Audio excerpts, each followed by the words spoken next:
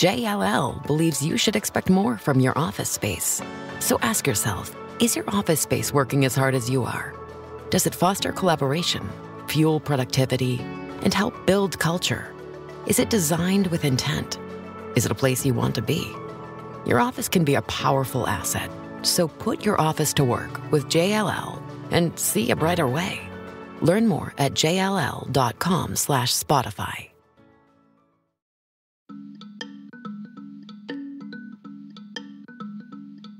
This decision itself stamps same-sex couples and LGBTQ people with the badge of inferiority and tells them you are not fully part of the constitutional order. We want to rule here, and we have a decision to reach, and the Supreme Court is just bending over backwards to get there. It feels like they are turning Brown on its head, using Brown, which desegregated our country, to resegregate higher education. Hi, and welcome back to Amicus. This is Slate's podcast about the courts and the law and the Supreme Court, and I am Dahlia Lithwick. That's my beat at Slate. And this Friday, the High Court issued its final decisions of the 2022 term. There's going to be a little housekeeping. Then the justices are free for the summer. It could not have come soon enough. These last few days have seen some highlights and lowlights, and on this show, we are going to focus attention on 3 of the final merits decisions of this term. Next week, we will bring you our annual breakfast table in which we round up some of the best experts we know and chew over some of the big themes of the whole year. But today, we want to talk specifically about affirmative action, which came down on Thursday, 303 Creative, and loan forgiveness, both of which came down on Friday. Because I think it's fair to say that those rumors of the demise of the 6-3 Supreme Court were probably very premature. Thursday was a landmark day in civil rights history when the Supreme Court found in a pair of cases by 6-2 and 6-3 margins that race-conscious admissions programs are unconstitutional under the 14th Amendment in both public and private schools. The 2 cases, one out of the University of North Carolina, the other out of Harvard, produced 6 opinions amounting to 237 pages that tell us an awful lot about how the court wants us to think about race. Later on in the show, we're going to check in with Michaele Turnage Young, senior counsel at the NAACP Legal Defense and Educational Fund, where she litigates education cases. And later still, my partner in crime, Mark Joseph Stern, will stick around to wrap up some listener questions and some legal news from beyond 1 First Street. That conversation is for our very special Slate Plus listeners. Thank you so very much for your support. And if you'd like to join Slate Plus members' storied ranks, go to slate.com/Amicus Plus. But first, on Friday, the final decisions of the term came down, and they were both huge. In 303 Creative, in a 6-3 opinion penned by Justice Neil Gorsuch, the Supreme Court sided with a Colorado web designer who claimed she has a First Amendment right to refuse to provide services for same-sex marriages despite her state's public accommodations law that forbids discrimination against gay people. The court held that, quote, the First Amendment prohibits Colorado from forcing a web designer to create expressive designs speaking messages with which the designer disagrees, end quote. Now, we have talked about this case a whole lot this term, not least because the web designer never built a wedding website and was not asked to do one, nor did she refuse service to anyone. The entire case was built on hypotheticals, but that's where we are. Joining us to talk about this is our own Mark Joseph Stern. Hi, Mark. Hi, Dahlia. This is another unsurprising decision and yet another punch in the neck. This one penned by Justice Gorsuch, who I think we were told was to have inherited Justice Anthony Kennedy's special solicitude for LGBTQ couples and discrimination against them. That seems not to have been the case. I want to start by saying what happened to the Justice Gorsuch who wrote Bostock v. Clayton County, the Title VII case in 2020, that gave us, or some of us at least, reason to believe that there was a major ally in Neil Gorsuch. Yeah, so I think Justice Gorsuch has a Dr. Jekyll and Mr. Hyde quality. And we saw in Bostock that he was able to write rationally and in some ways movingly about the importance and value of non-discrimination laws for gay and transgender people in employment. But I really think that from the moment that decision came down, today was inevitable because Justice Gorsuch, while evidently passionate about textualism, even when it leads to protection of LGBTQ people, is also deeply passionate about what he views as religious freedom and free speech. And even though Friday's decision is framed as a free speech ruling, everyone understands that this is about religion, that this is about Lorie Smith, the website designer, who, as you said, would refuse, if anyone ever asked her, to make a website for same-sex couples because she thinks that same-sex marriages are, in her words, false.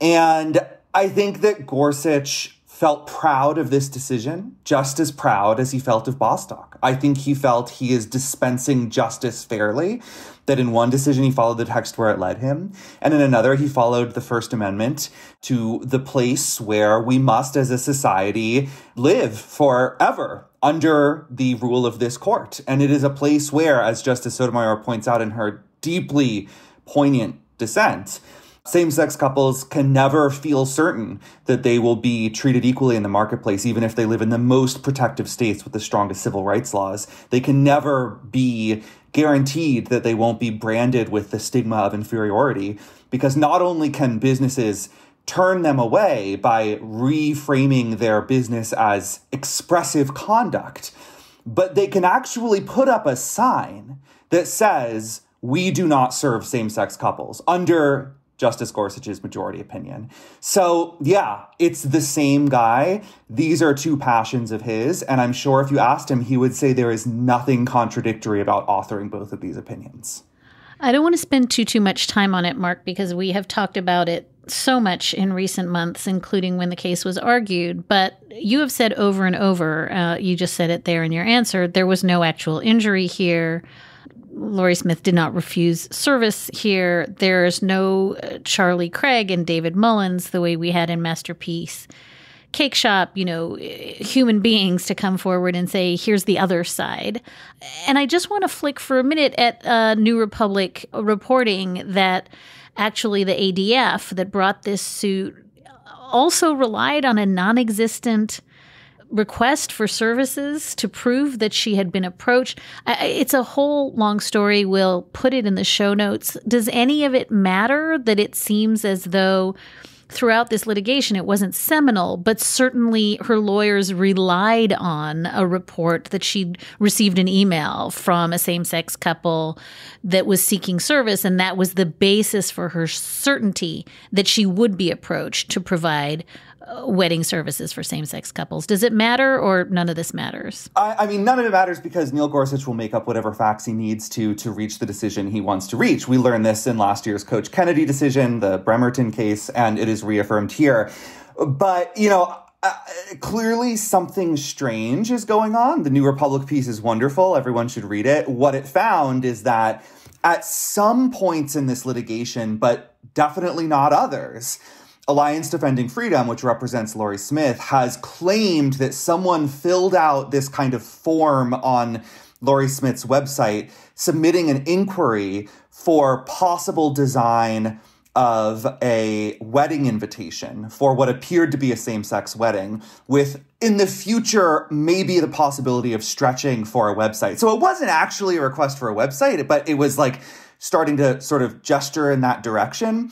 And the New Republic called up the person who allegedly submitted that request. And it turns out his name is Stuart. He is straight. He is married to a woman. And he has absolutely no idea how he ended up as a little scrap of the record in this case. I won't speculate too much. I will say that right around this time, ADF was also trying to craft a case about wedding invitations. And so if you were to believe that ADF submitted this form under someone else's name, it would make perfect sense to foreground wedding invitations rather than a website. But leaving all of that aside, ADF did not rely on that in the Supreme Court. ADF said very clearly, we believe there is a risk of enforcement simply because Colorado has said it will enforce this law and proved that it will enforce this law in Masterpiece Cake Shop when it enforced it against Jack Phillips. All of this just further proves how this is a fake case. It begins and ends fake, but the damage that it will do in this country is incredibly real. And it begins pretty much now. And I think one of the most important points that Justice Sotomayor makes is, even if no business ever discriminated under this decision, which they will, but even if, this decision itself stamps same-sex couples and LGBTQ people with the badge of inferiority and tells them you are not fully part of the constitutional order. You do not have the right to be protected by a state in a law enacted through the democratic process that preserves your equal dignity and equal access to the marketplace. That is a grievous injury, much more of an injury than Lori Smith ever suffered, and it is one that many of us will feel for years to come. Your piece on this is so good, Mark, and I just want to give you a chance to do a little primer on the gymnastics that the majority opinion goes through in order to afford, for first-time First Amendment protection to trammel, as you say, public accommodations laws by doing a whole bunch of things, including compelled speech doctrine for individuals smushed together onto commercial entities for the first time, conflating cases about commercial speech and private speech, turning existing speech doctrine on its head, and all rooted in this idea that somehow Lori Smith is being forced to speak words that are anathema to her. So do you want to just do a quickie on how Gorsuch gets us there?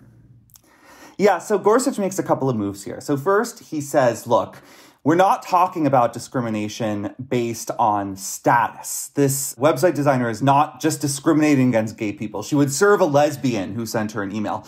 She's discriminating on the basis of message, the message that her work would send about these false marriages between same-sex couples if she were forced to make it.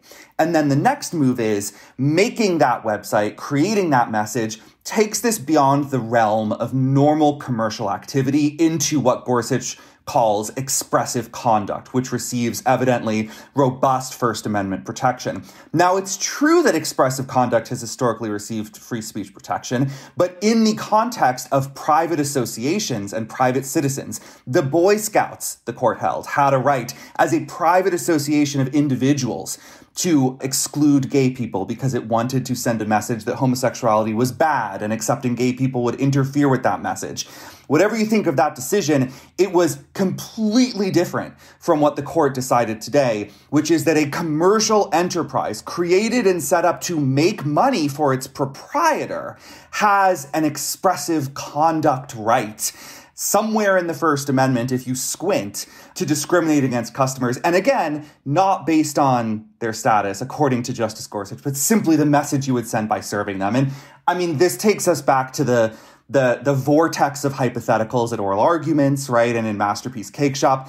Is the Dairy Queen employee going to rebrand as an ice cream artist and say that pouring the soft serve to serve a transgender customer is expressing support for their gender identity? I mean, that's a ridiculous example, but there are many that aren't. Justice Sotomayor brings up one, a real life example of a funeral home that refused to hold a memorial service for someone because he was gay. Would that be protected under this decision? I think the answer is yes. She talks about birth announcements, family portraits, epitaphs, all of these other integral parts of life, milestones we use to celebrate life. Now, every time a same-sex couple wants to do that, to participate in this basic joy of a relationship and a life lived together, they will have to wonder, will I face constitutionally permissible discrimination that the Supreme Court says is completely protected speech? And will our own dignity and equality be subverted so that this individual, this business, this commercial enterprise can say no to us, perhaps in front of our own children, perhaps to our own children? All of that, those moves that Gorsuch makes, none necessarily follows from the other. And again, I encourage everyone to read Justice Sotomayor's dissent to understand how radically this breaks from existing precedent. Mark, you've already hinted at this a couple of times, but I really want you to answer in the most fulsome way you can what the limiting principle is here, because I don't see it. I don't see it. And, we all know, we talked at oral argument about, the photographer who just thinks that, interracial marriage is bad. So he comes to take photos at the school, but won't take photos of children who he deems to be from false marriages. As you said, religion is both everywhere and nowhere in this case. It's hard not to apply this logic to folks who want to deny service on the basis of race that has nothing to do with religion. And by the way, we had this problem in Masterpiece Cake Shop where there was no principled way to distinguish. So I guess you started by saying, and I want you to finish by explaining how this plays out on the ground when, and I say this with the valence throughout this term, we've talked about vigilante justice and people who become a law unto themselves.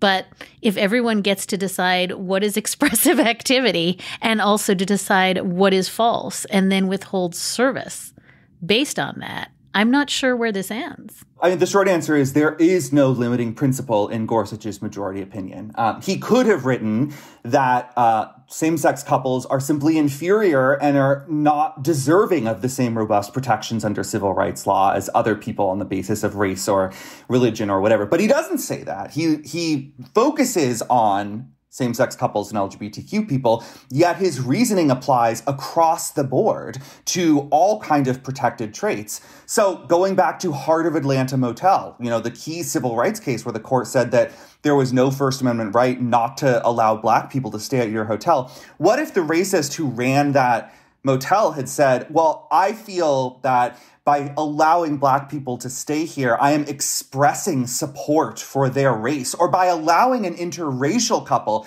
to stay on my property, I'm expressing support for their false marriage. Would this court say yes to that? I don't know the answer. Perhaps it's limiting this discussion to LGBTQ people because they remain a somewhat unpopular minority, and the court feels it can get away with opening the door to more discrimination against them and trigger less backlash. But I think that you're absolutely right that, the Muslim who's turned away by some Islamophobic jerk at, a gas station because selling him a Dr. Pepper is this expressive act of brotherhood that he refuses to participate in.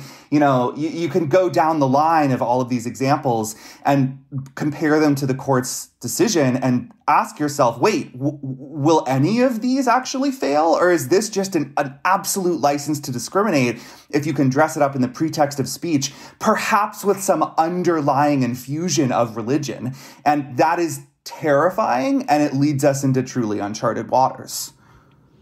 Mark, I can hear how angry and frustrated you are, and I just want to tell you, I feel you, and I'm sorry. This is, as Justice Sotomayor points out so eloquently, this is just a shocking, shocking day in civil rights. We're going to take a quick break, and when we come back, we will be talking debt forgiveness with Dalié Jiménez, Director of the Student Loan Law Initiative at UC Irvine.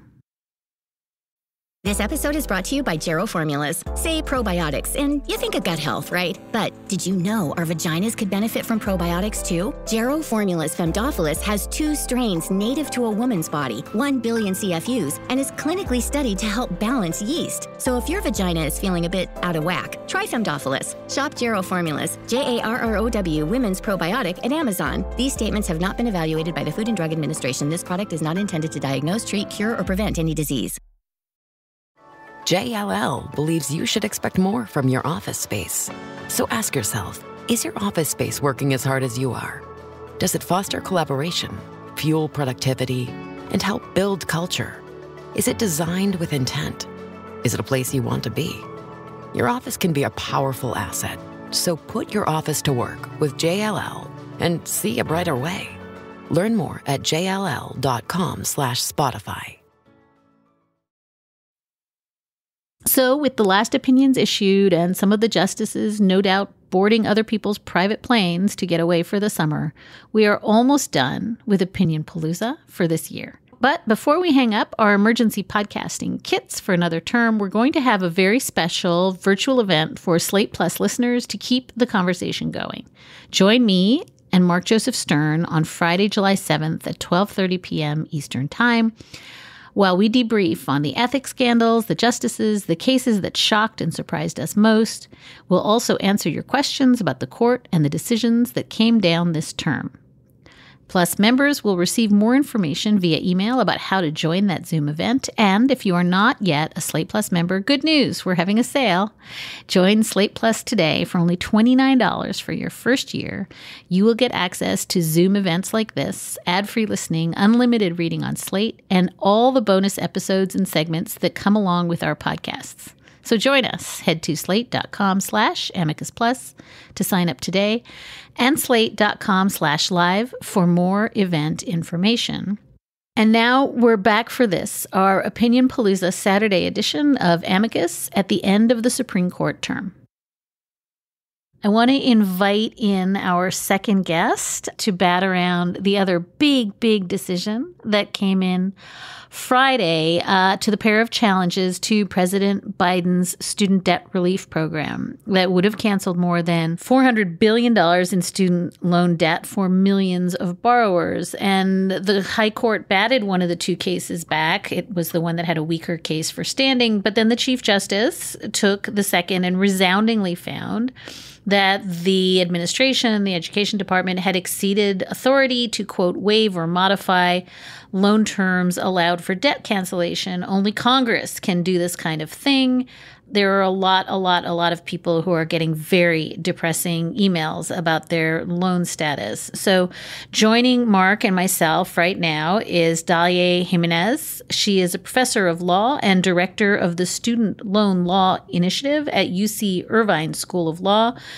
And she writes about and teaches about debt, bankruptcy, and consumer financial distress. And just for people who are listening, the profound weirdness of a Dahlia talking to a Dalié is not lost on either of us.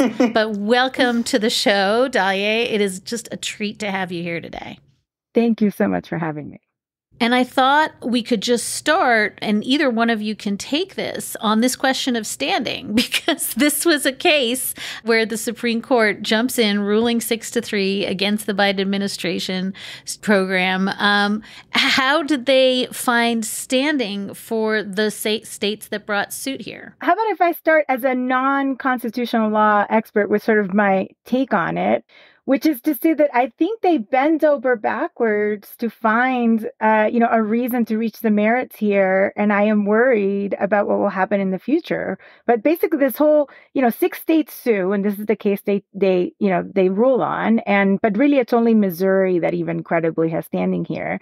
And the Roberts opinion, the idea is that Missouri has standing because Missouri created this entity, MOHELA, which happens to have us, one of the things it does is that it's a servicer of federal student loans and with the Department of Education. And so as a servicer, it takes a cut, it gets a fee for every loan it services.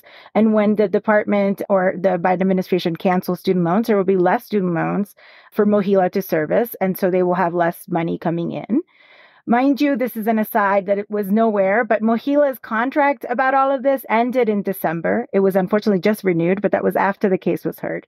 So MOHELA stands to lose $40 million or so, they say, a year in servicing fees. And MOHELA, which is its own legal entity, which has its own capacity to sue and be sued, who cannot reach state money and the state cannot reach its funds for any reason. It's really as separate as you can imagine, but was created by the state. In my constitutional law hat, I'm like, it sounds like it's a child of the state. Like it's just, it's its independent thing, but MOHELA will be harmed. And the government did not dispute that. I think there was reason to dispute that, but they didn't. And so now we're here in the world in which MOHELA is harmed. And that means that because it's a public instrumentality of the state, it is, without citation, Roberts says, harm to MOHELA in the performance of its public function is necessarily a direct injury to Missouri itself. And that to me is like, I just made a thing up and I'm not saying where this comes from. And it is, nonsensical. And they cite some case, the Arkansas case and some Amtrak cases which Justice Kagan, I think, pretty much destroys in terms of how they're not actually, supportive here. But that's what it is. I think to me, it just feels like they really wanted to reach the merits here. I just want to briefly read and reflect on a passage from Justice Kagan's extraordinary dissent. All the liberals have been on fire this week. That's like the one silver lining, right? We've got a great team there, if only they had 2 more votes. Justice Kagan says, "Where's Michaele? The answer is as far from this suit as it can manage. Michaele could have brought this suit. It possesses the power under Missouri law to sue and be sued in its own name. But Michaele is not a party here, nor is it an amicus, nor is it even a rooting bystander. Michaele was not involved with the decision of the Missouri Attorney General's office to file this suit, and Michaele did not cooperate with the Attorney General's efforts. When the AG wanted documents relating to Michaele's loan servicing contract to aid him in putting forward the state standing theory, he had to file formal sunshine law demands on the entity. Michaele had no interest in assisting voluntarily." So we have this body of law about when one plaintiff can assert standing on behalf of a third party, right? And a lot of the fight between Roberts and Kagan is whether the third party standing doctrine could or should apply here. But this is a new frontier of third party standing, because it's not just that Missouri is suing on behalf of Michaele, but that Missouri is suing on behalf of a Michaele that doesn't want to be here, that doesn't want Missouri to be doing this, that has absolutely zero interest in participating in this suit, that is being dragged into it against its own interests as an independent legal entity from the state of Missouri. And I think there's language in Kagan's opinion that I think is so important that it's easy to kind of glance past. But she says that by granting Michaele standing and deciding this question on the merits, the court exercises an authority it does not have. It violates the Constitution. And I think it's so critical that Justice Kagan is not just saying the court misinterprets the Constitution or abuses the Constitution. She is saying we, as a court, are breaking the law. We are violating the Constitution that binds us and limits our power. And that is so refreshing, because so frequently the court, in an exercise of judicial supremacy, pretends as though it is the one part of government that declares what the Constitution means. And so by definition, it cannot violate the Constitution because it's the one that tells the other branches when they're violating the Constitution. And Kagan just bulldozes that and says, absolutely not. We are one of 3 branches. We are meddling where we have no right to be. Our decision today is itself unconstitutional. That is kind of a new development in the justice's rhetoric, and I think a very welcome one. It's so interesting, Mark. I mean, we can get back to this, but this smackdown that takes place between the Chief Justice and Elena Kagan, who I sort of think of as not just the best stylists in terms of writing, but the most high EQ people, like who really kind of know what the public discourse is about the court and who are very attuned to these legitimacy questions and overreach questions. The fact that the two of them on like deeply personal terms, and you can tell, I mean, your piece is about this, but Roberts takes umbrage at the tone of Kagan's dissent, but it really feels like at one level, we're talking about third-party standing and the major questions doctrine, but we're really talking about something else. And it's just this kind of like very, very, it could be like the Wall Street Journal opinion page. Like we're just telling you our feelings about other stuff and it's coming out in this opinion. Dahlia, I want to give you a chance just to go to the merits for one more beat, because, you know, at least ostensibly, the issue turns on the authority to act under the HEROES Act and to waive or modify loan terms for debt cancellation. Can you just tell us what the sort of underlying statute is and what it was and how extraordinary it was to, you know, use these powers in this fashion, and then just tell us what the Chief Justice determined? Sure. So the HEROES Act is enacted shortly after September 11th. And the statute, which the majority, the Chief Justice quotes, authorizes the Secretary of Education to, quote, waive or modify any statutory or regulatory provision applicable to student financial programs under Title IV of the Education Act, as the Secretary deems necessary in connection with a war or military operation, or in this case, national emergency, the COVID national emergency. And so that, I wanted to really say that, explicitly quote the language because it is so broad, right? And it has as much as they deem necessary. And then elsewhere in the act, there's a part where, it says you're not, anything that contradicts this has to be explicitly contradicting this. So you're not to look elsewhere for things that might contradict this unless they specifically mention contradicting the act. The idea being that Congress realizes that, things are going to happen and they don't move fast enough in order to protect, in this case, student loan borrowers from being in a financially worse off position as a result of a national emergency. And so the HEROES Act is the one that Secretary DeVos under the Trump administration uses to institute the payment pause, which is then blessed by one of the coronavirus relief acts, the CARES Act that Congress passes, but it continues despite that act, and which receives a very small mention in the opinion that this was one of the things done during the act. Eventually, Roberts, seems to really be hung up on is the fact that this is a very expensive program that will cost $460 or so, as estimated by the congressional CBO, $460 billion in cost. However, the other plan, the payment pause plan, which is still in effect until September, that one will have cost $200 billion by the time we're done. So if we're talking, this is all very massive and expensive and obviously very consequential to the economy, what he's really saying is that the student loan system is very massive and expensive and consequential to the economy. And this is what the Secretary of Education has purview over. But Roberts just takes issue with this waiver modification, of any regulatory provision. And as the Kagan dissent, really just masterfully takes down sort of piece by piece, he is piecemeal parsing through the statute and reading these words, waiver, modification, in isolation and saying, well, this isn't quite a waiver, this isn't quite a modification, it doesn't really fit those things, it's just too large. And now I teach contract law, and the way that they're reading, and they seem to be misreading what waiver modification is highly frustrating.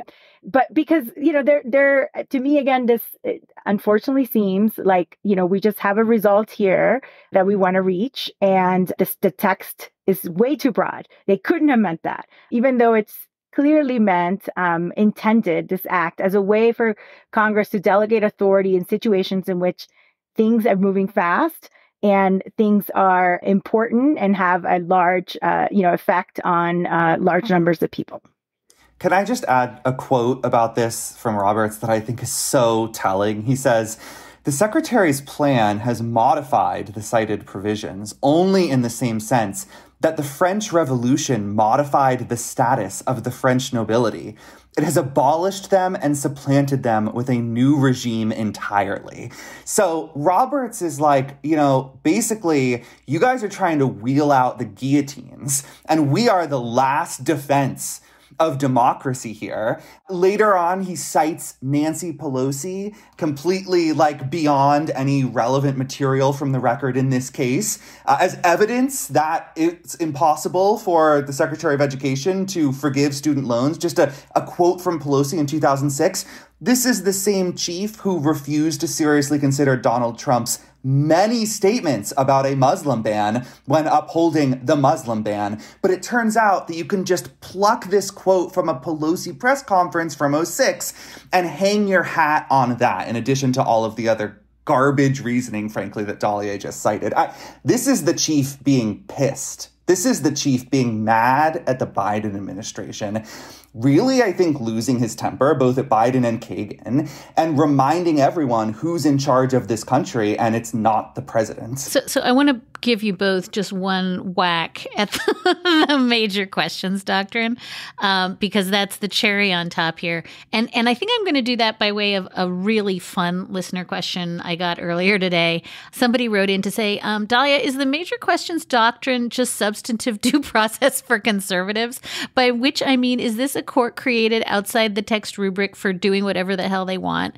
And I think in a sense, I mean, I'm not laughing because actually I think substantive due process is really a thing, but it just feels so absolutely cynical to say, hatched in a lab just a few years ago, this brand new baby doctrine, let's call it the major questions doctrine. And then let's just say that things that have high political salience to be determined by us, and I guess Fox News, are the things that can't be delegated. It's so insane.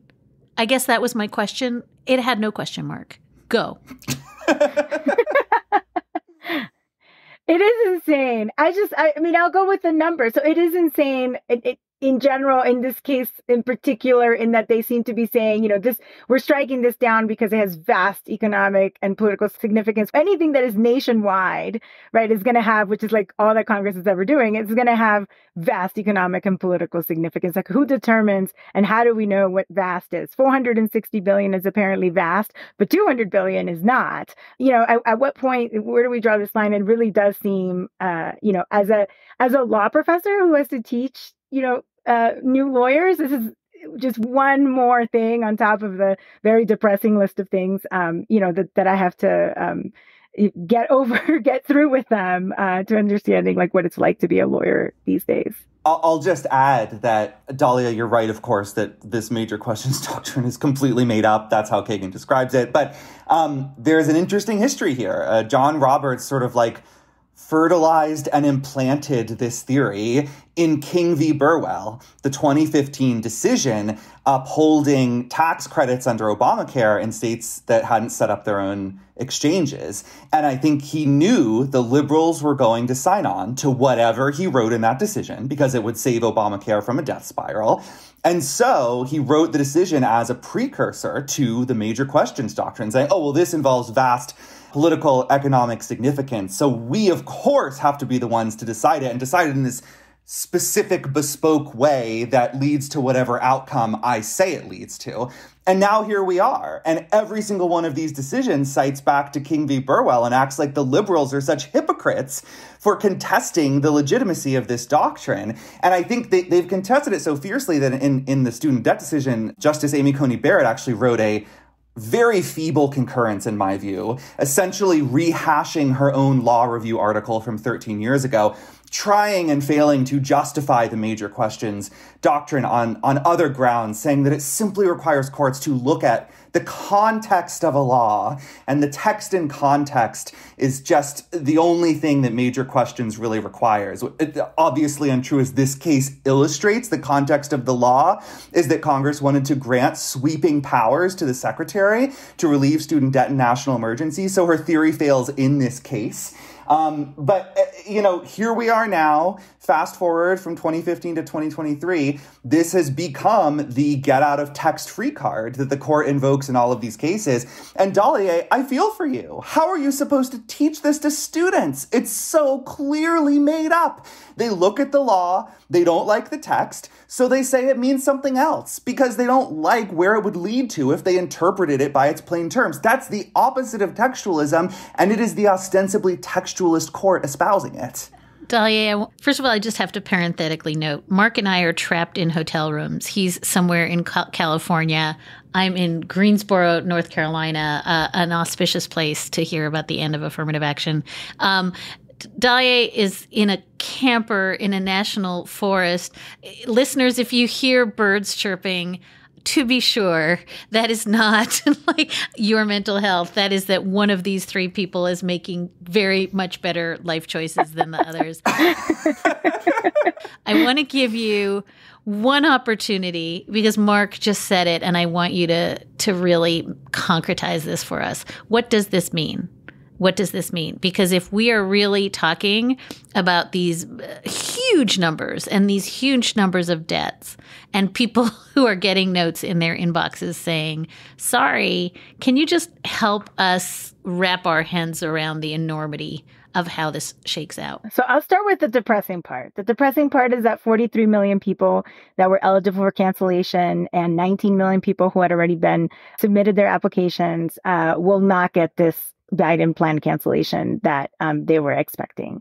And that will mean that their payments will restart right now as planned and almost inexorably in September, beginning in September, October, they'll begin to get payments and interest will begin to accrue.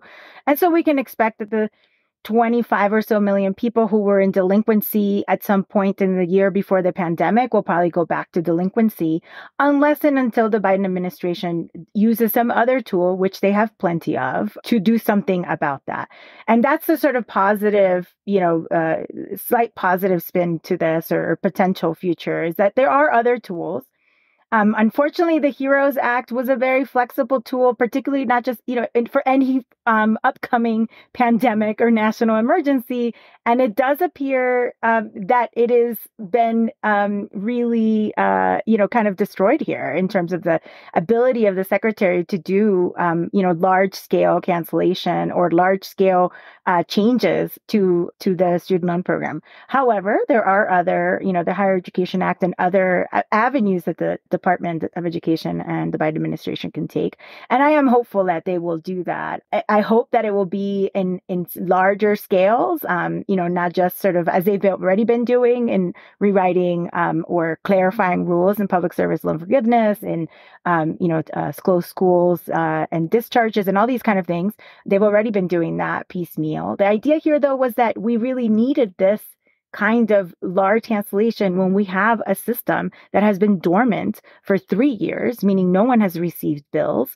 And these 45 million people are suddenly going to start getting bills. And the process of getting bills is not magical. It is these servicers that have to put them in action. And it is a mess. I mean, if you imagine all of those bills going out to people who haven't been in contact with their servicers for 3 years. So a lot of people are going to be in different places, unreachable, not planning, to make these payments. So I think the administration knows that no matter what, it will be a mess. One of the beauties of this cancellation program was that we were going to have 30 million people were going to be off the student debt rolls. And so we wouldn't need to send any bills to them, which was going to make the program far more administrable than it currently is.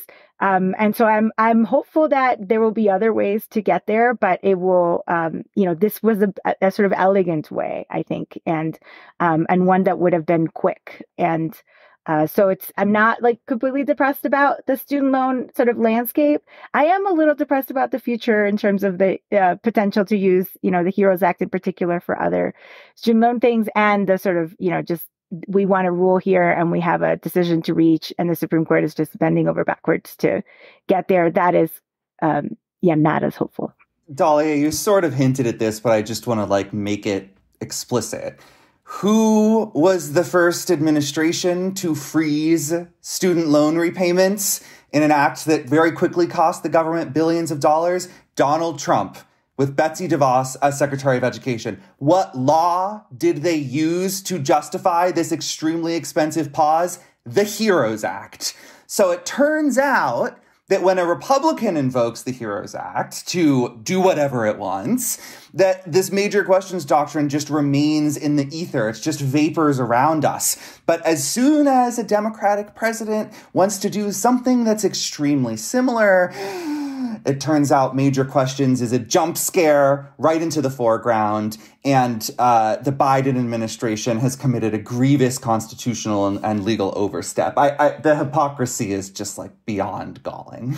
Completely right, Mark. And actually, it's even worse than that because the payment pause was highly regressive, benefiting people who had more graduate loans, people who could pay but just didn't have to pay. Whereas the cancellation the Biden plan was completely progressive and likely to at least lessen the black-white wealth gap, and that's the one that is struck down.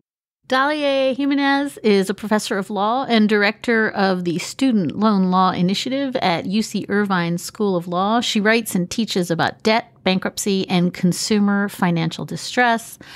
Mark Joseph Stern, my captain, has been getting me through the last few weeks with whatever vestiges of sanity remain to me.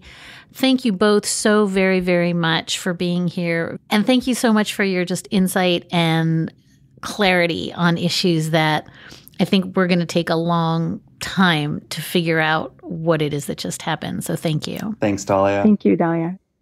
Time for a break. And when we come back, I'll be joined by Michaele Turnage Young from the NAACP Legal Defense and Education Fund to talk about what Thursday's big affirmative action cases mean for future students and the future of this country. At FedEx Office, we know running a business is a marathon, but sometimes every task feels like a sprint. Design the product catalog, pick up the new boxes, print the business cards, notarize the lease, put out 20 more yard signs. It's a lot. Luckily for you, FedEx Office is here to help turn your ideas into reality, so you can stop running yourself in circles and start concentrating on the important things, like deciding what's for lunch. Visit your nearest location or office.fedex.com to get started. FedEx Office. Holidays are here again. The Bargain King is your best friend. With deals so good, you're gonna win. Holidays are here again. We're celebrating Ollie Days, where the cheap gets cheaper. At Ollie's, we're celebrating our once-a-year customer appreciation bargain bonanza, where everything in our store is 15% off. And we mean everything. Ollie Days absolutely ends Sunday, July 2nd. Ollie's! Good stuff, cheap! We turn now to affirmative action and the two cases that may forever change college admissions in this country.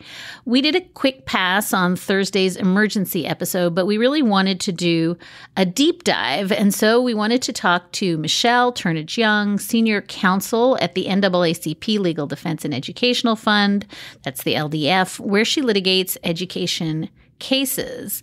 Michaele represented 25 Harvard student and alumni organizations as amicus curiae in SFFA v. Harvard. She received her law degree from Harvard Law School, where she served as a student attorney with the Harvard Legal Aid Bureau and is editor of the Harvard Civil Rights, Civil Liberties Law Review.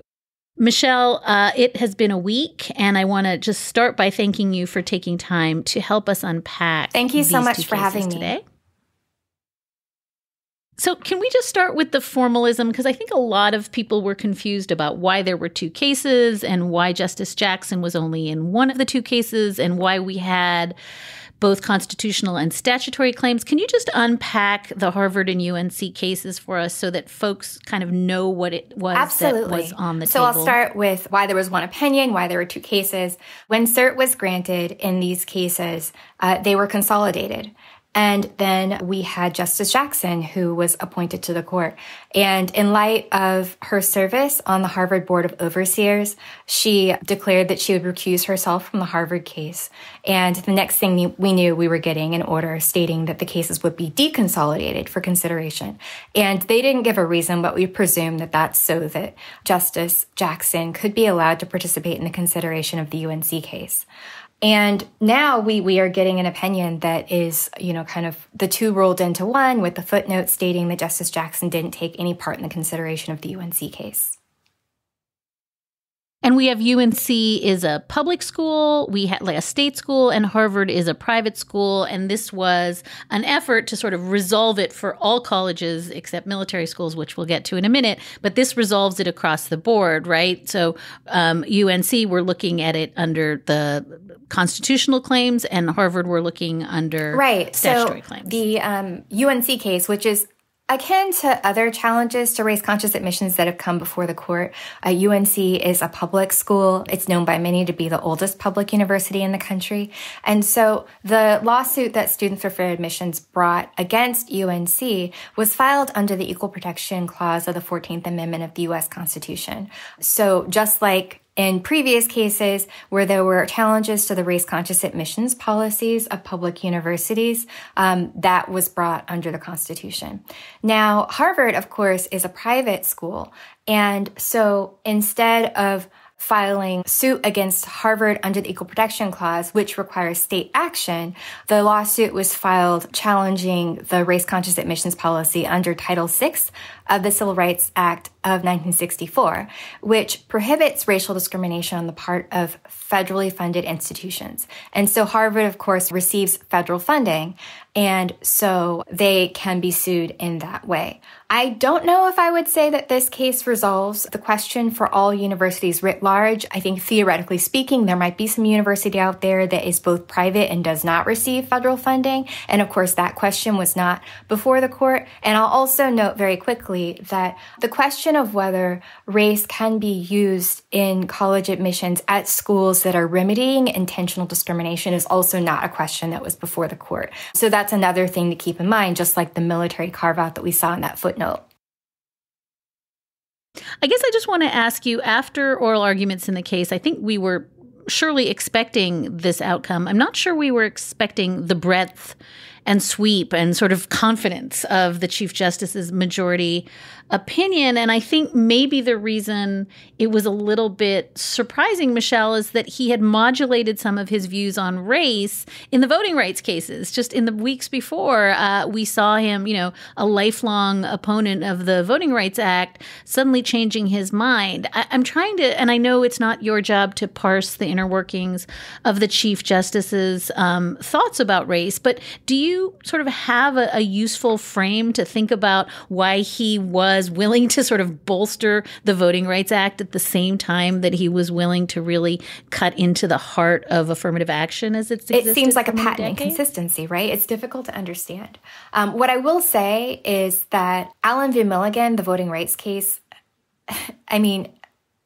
it was a quintessential case of vote dilution. It was so clear. And perhaps this is an instance where we're seeing a jurist who can recognize racism in its most egregious forms, but may have some difficulty wrapping his mind around the concept of something that looks more like prophylactic relief, if you will.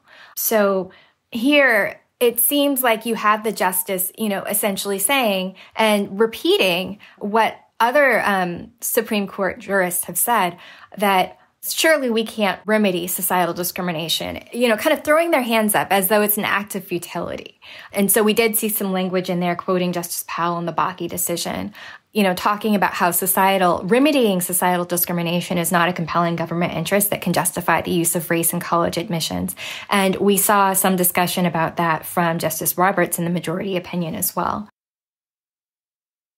Could you reflect for a minute on, I think sort of in the clear light of having read the opinions a couple times, the real indignity is not just doing away with, race-conscious affirmative action, but this colorblindness theory that is propounded by the majority. It's certainly, brought to its maximalist reach under Clarence Thomas in his concurrence, but it's just these references to Justice Harlan dissenting in Plessy. It's references to Brown v. Board and the career of Thurgood Marshall, as though this is in line with a long, storied, painful history of civil rights victories. And I think Sherilyn Ifill was the person who describes this as gaslighting. It's one thing to do away with affirmative action. It's another to cast yourselves as, sort of the natural progeny of Thurgood Marshall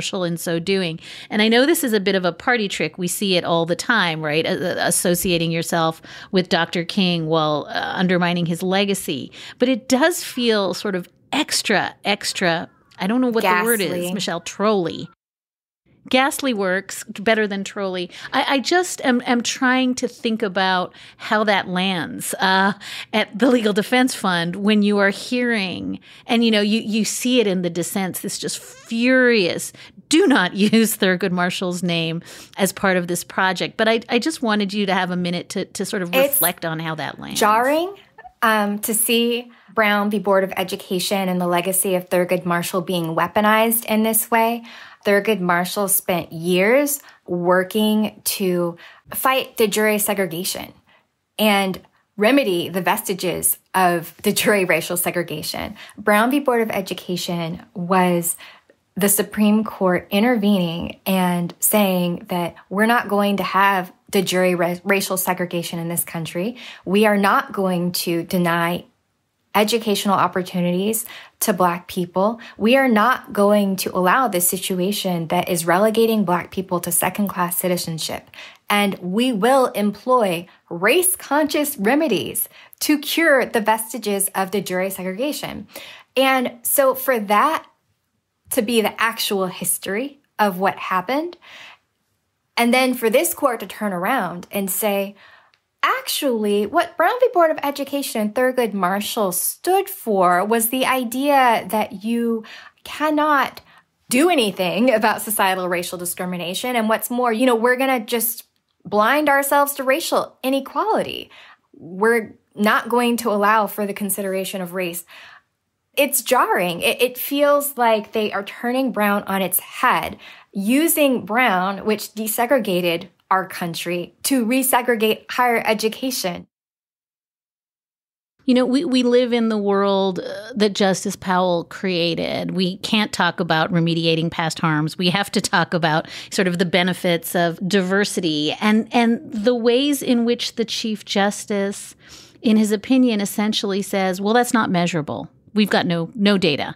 And so it feels like it's a perfect loop of logic, which is this is the only ground on which we can fight. We can demonstrably show that we need this and that it works. And by the way, you've conceded it works for the military, and yet you just can't show us. So no good outcomes. So we move on. And there's just this strange way in which one wishes we could fight this on the terms that Justice Marshall would have fought it on, which is actually, no, we don't have to talk about, necessarily just the benefits of diversity. But as you just said, and as Justice Jackson lays out in her dissent, there is, decades and decades and decades of abuses to be remediated, whether it's redlining or Jim Crow or the GI Bill. So please, please, please don't tell us this is something that is not measurable. It's all perfectly measurable. Absolutely. That, too, is incoherent.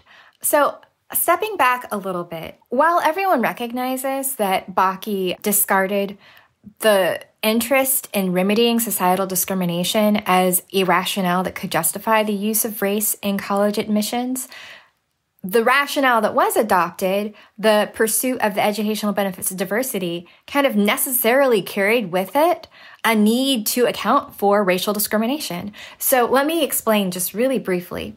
If you are going to put universities in a position of reaping the educational benefits of diversity, they need to be in the position to be able to assemble a talented student body that contains people from all walks of life. How can you do that if you are living in an environment of systemic unequal access to educational opportunities? How do you identify talent in that situation without, paying some attention to the fact that educational opportunities in this country are unequally distributed, and the unequal distribution has some correlation to race? So, it really boils down to this. Talent is everywhere. Opportunity is not.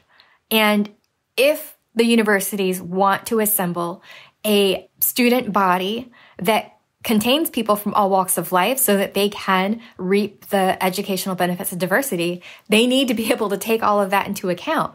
And so those things were always related in that way. And so I hear you when you're saying this is incoherent. You're speaking to this waving of hands by the Chief Justice saying this is not measurable. We don't know how to account for this, and therefore it's just invisible to us. And yet it's perfectly visible to you, Michele. How, it's almost like a blind spot. And, I want to say somewhere in the neighborhood of 60 briefs were filed in support of race-conscious admissions. You had briefs filed on behalf of military leaders, on behalf of leaders in government, on behalf of the American Association of Medical Schools, various Catholic universities, colleges, 82 different corporations and business entities, social scientists, astrophysicists, like you name it. And these authors of amicus briefs were essentially saying the educational benefits of diversity are crucial. They are a national security imperative. They are a business imperative. They're a technological imperative. They matter to the health of our nation. And, especially the American Academy of Medical Colleges, really making clear that it's a matter of life and death. And so much was said about the empirical evidence and all the ways that it is tangible and measurable. And so it really is just baffling that we end up getting this opinion that says, oh, well, the educational benefits of diversity, that's really nice. It's nice that you're trying to equip your graduates to function in a multiracial democracy, but we can't measure that. And I don't understand it. You know, the Solicitor General at oral argument made some very concrete suggestions about how the court might kind of create a standard that could be very tangibly measurable. If I'm recalling correctly, she suggested looking at graduation rates. Are there racial disparities in graduation rates and other factors that are very directly measurable? So it is a bit baffling that this is part of the rationale for why the court said that the admissions programs at Harvard and UNC were not narrowly tailored enough to pass constitutional muster. Michelle, there's been a ton of talk. I feel like I'm getting a mailing from every college in the country saying there's lots of loopholes. We've talked about one, the military loophole. There's the may or may not be able to sneak it into your college essay loophole, depending on which part of the Roberts opinion you read. Yeah, I don't know if that's a loophole. Here at LDF, I have the honor of representing 25 Harvard student alumni organizations comprised of more than 18,000 Asian American, Black, Latinx, Native American, and white students and alumni. And one of the things that our clients have cared about so much over the past, 5+ years that we've been representing them is the ability to tell their truth in their college applications, right? Like they did not want to approach the college education feeling like they had to censor some portion of their experience because it might tip people off to their race. Now, just like rewinding a little bit, Students for Fair Admissions asked for certain relief in their complaint. And one of the things that they asked for was that the admissions officers be barred from knowing the race of an applicant. And our clients were fairly alarmed about that possibility, right? What does that actually mean? That means that you cannot do an interview in person because somebody might see you and they might see, something about your heritage. You can't do a dance audition. You can't do athletic interviews. You might not be able to share your last name.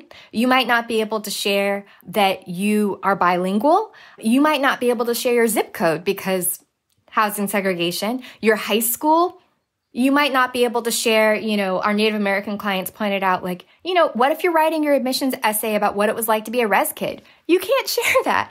If you volunteered at the immigrant center that helped your parents when they were refugees from Vietnam, can you share that? No, you can't share that. If your volunteer experience was as a leader in the Black Student Union for 4 years, now you can't share your leadership experience. So it is significant that we did get that little tidbit in the majority opinion that says that students can continue to share and colleges can continue to consider what applicants are sharing about how race is intertwined with their experience and how it's impacted their experience. And that may reveal something about the applicant's character. It might reveal that they are brave, courageous, have fortitude, and can contribute to the university in unique ways. And that can still be considered. So that was really significant for us. And we don't think of it as an end run around the court's decision. We think of it as this is the majority acknowledging that is not affirmative action. That's not some race-conscious remedy. That's just allowing our clients to share their truth and who they are. I'm reflecting as you're speaking about the sort of triple-decker erasure here. You have these students who feel like their story is not, told. Then you have, the voluminous trial record in both cases that is ignored by the case, right? So there's erasure. And then you have the Supreme Court, just as you said, blinding itself to all of the, not just the evidence of why this is necessary, but the harms that will flow from it. And it's just level after level after level of turning away from what is right in front of you. It's just so painful to hear that that's the project here. So I'm hearing you say that every single college can and should send out guidance that says, make sure your essay says who you are, and if Ed Blum and his friends come after us again, we'll litigate that. But this is not a loophole. This is absolutely in the four corners of the opinion that you get to say what your story is. That's what I'm hearing you say. Absolutely. We want everyone who was previously thinking of applying to college to apply. We can't afford as a country to forego the talents of anyone. And so it's really incumbent upon everyone to continue to apply to college, to tell your truth, whatever that is. You should not feel that you have to censor yourself because you are a student whose experiences are inextricably intertwined with race. That is so important. And I hear you when you say that it was painful to kind of see an opinion that seems to overlook so much of the evidence that we presented, right? We put students and alumni on as witnesses at trial, and they shared their experiences. They shared why reaping the educational benefits of diversity is so important. We had basically class in court. We put students on the stand and had to explain things like, the Black Students Association has a guide for students coming in to help them navigate life in the university and in Cambridge, Massachusetts, as, a person who might need to find a barber or a hairstylist who can competently do your hair. We talked about all sorts of things about the lived experience of students and alumni and how it really does matter. The Lawyers Committee for Civil Rights Under Law and Asian Americans Advancing Justice also put on 4 witnesses. So we had 8 student and alumni witnesses testifying about the educational benefits of diversity and how the university's admissions process really is in keeping with the law. On the other side, there was not one witness who testified on behalf of Students for Fair Admissions. And even though they analyzed 480 applicant files and data from 150,000 applicants, and even though they got to pick 2/3 of those applicant files that they analyzed, they didn't identify even one applicant file that reflected a student who would have been admitted absent discrimination. So not only do you have kind of the erasure of all of the testimony, all of the evidence that we put in, but there's also the erasure of kind of the factual record from below and what actually happened. You don't see that coming through in the majority's opinion. And it's just interesting to see like the lack of loyalty to what the lower court findings were. Right. We talk about that so often on this show, that this is what civil rights lawyers do. They amass a record. The record is important. The district judge sets aside weeks for trial. And when that just kind of goes poof and is not part of any sort of judicial finding, then what is it that you're supposed to do for your job as a civil rights attorney if it doesn't matter? I do want to ask you about, there's been some sort of ominous rumblings in the days since the opinion that the next thing to fall is DEI programs. The next thing to fall is any programs that take race into account. How seriously are you taking that, or is that kind of catastrophizing? Does that follow logically from what we just read in these 2 opinions? Certainly not immediately. And I will say, we definitely take all of this seriously. All we do all day, every day is work to advance equal opportunity in this country. So obviously we take it very seriously. But I will say, we have to go back to what was before the court in this opinion. This court was looking at the consideration of race as a tip in admissions in pursuit of the goal of the educational benefits of diversity. So we talked before about how this wasn't even about the use of race in all of higher education, right? The court made very clear that the question of whether service academies can consider race in admissions was not before them. In addition to that, this clearly was not about the use of race for remedial purposes in higher education. We don't know, the court didn't say anything about private universities who aren't federally funded. So already it's not even about all of higher education. It's certainly not about employers. It wasn't about Title VII. It wasn't about corporate diversity, equity, and inclusion. It was not about contracting. It wasn't about critical race theory or ESG or affinity groups or recruiting or outreach or any of these other things.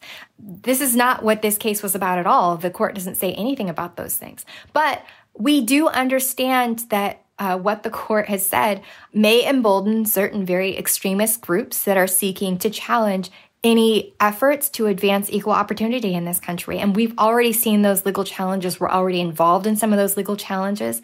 What I can say is that thankfully thus far, those challenges haven't been successful. But the danger is that they may lead to a chilling effect. And so it's really important for people to be very careful when taking action as a result of this decision. You have to be very careful to understand what this decision affects and what it does not affect, and really understand that on the other side, many of these actors are bound by federal and state anti-discrimination laws to provide an equal opportunity to everyone. So it cannot be the case that you retreat from every effort to provide equal opportunity and, in fact, start denying people equal opportunities. It cannot be the case that you retreat from every diversity, equity, inclusion, and accessibility tactic that you have, and in so doing, send a very clear message that now people are not welcome, because that would actually be in contravention of many federal and state anti-discrimination laws. One thing that it's really important to think about is identifying known barriers to opportunity. So, as I mentioned before, colleges and universities are obligated to comply with federal and state anti-discrimination laws that require them to give an equal opportunity to all applicants to compete for admission. And unfortunately, we're well aware that there are some criteria that they're considering that not all students have an equal opportunity to obtain. So I'll give an example. Many colleges privilege calculus. Only 50% of high schools offer calculus. Of the high schools that offer calculus, research shows that Black and Latino students tend to be tracked out of those classes, out of college preparatory classes writ large. So we have this situation where only 9% of Black students graduating from high school have taken calculus, in comparison to 22% of their white peers, in comparison to 50% of their Asian American peers. That's low-hanging fruit. We need to hold our colleges and universities accountable and support them in making sure that the indicia of merit that they're looking for isn't missing entire swaths of the population simply because people don't have access to certain things like calculus. Many rural communities don't have access to calculus. And so it really is incumbent upon us to make sure that our college admissions processes aren't imbued with racial inequality because they're considering things that are having an adverse, disparate impact on entire swaths of the population. I want to give you one last beat, Michelle. I feel like I could talk to you all day because I feel like you're kind of helping me level set, like what's really bad and what's new and what's people overreacting. And I think everything you're saying is helping me sort of reorient what to think about next. But I do want to give you this one last question that I'm sitting with, which is, to the extent that last term was, shocking because we got Dobbs and we got Bruin and we got EPA and we got Coach Kennedy, this term is shocking in a way that is almost a sort of shot across the bow at education. That it seems to me that if you kind of link together what we saw in the debt relief case and in the affirmative action cases, this just feels like it's kind of punching the future in the throat, that it is really going after education in a way that is different. It feels different to me because it's going after the dream that we've all been building together. And I guess I'm just asking you this question that I often ask people after a truly, truly harrowing week at the court, which is, Michelle, what gives you hope that in the face of a court that just seems to have kind of done a 1-2 punch at ideas we have about democracy and education and fairness and access, what gives you hope that our young people are going to kind of spring back from these two very significant setbacks?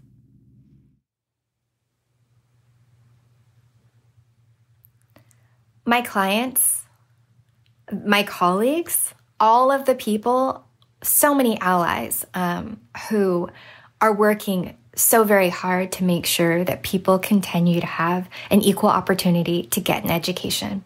One of the most inspiring things about my work on this case was seeing the way that one client kind of reached out to us and asked us to represent them, and it snowballed.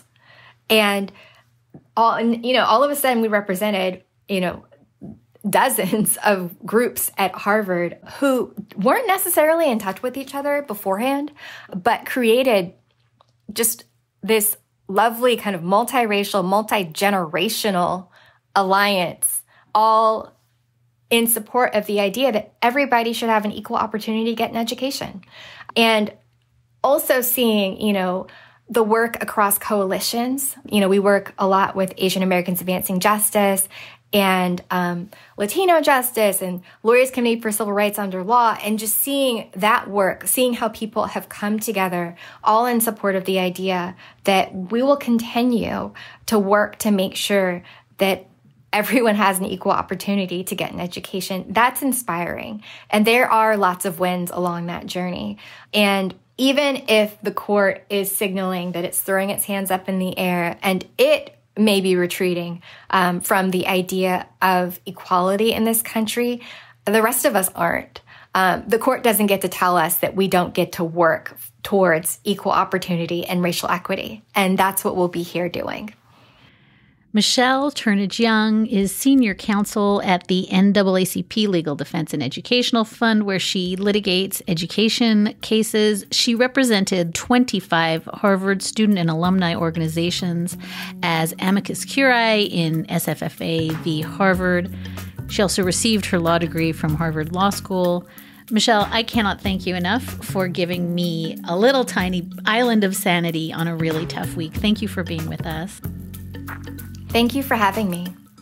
And that is a wrap for this episode of Amicus. And while this is the episode at the end of the term, it is categorically not the last episode of Amicus, where we will be combing through the decisions and the fallout from the Supreme Court these past few weeks.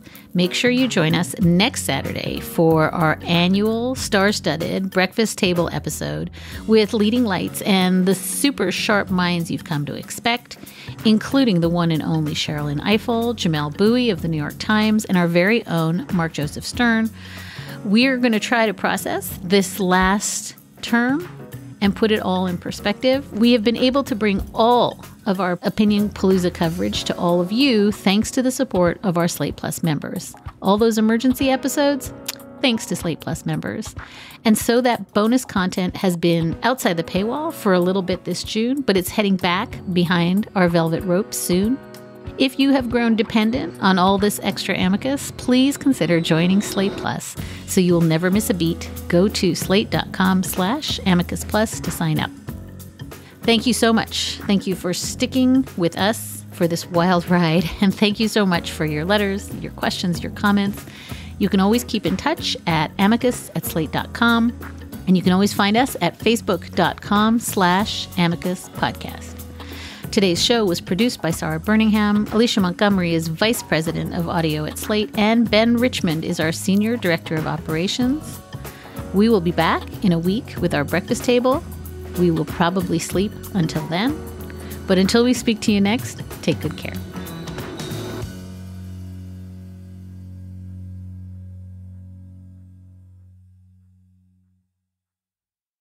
Want to lose weight, be less stressed, or manage a condition? Prescription for Wellness can improve your health with personalized sessions based on your schedule. Our expert health coaches and care managers use proven techniques. It's free for UPMC Health Plan members and could lead to the results you want. For more information, visit upmchp.us/pfwellness. That's upmchp.us/pfwellness. Holidays are here again. The Bargain King is your best friend. With deals so good, you're gonna win. Holidays are here again. We're celebrating Ollie Days, where the cheap gets cheaper. At Ollie's, we're celebrating our once-a-year customer appreciation bargain bonanza, where everything in our store is 15% off. And we mean everything. Ollie Days absolutely ends Sunday, July 2nd. Ollie's! Good stuff, cheap!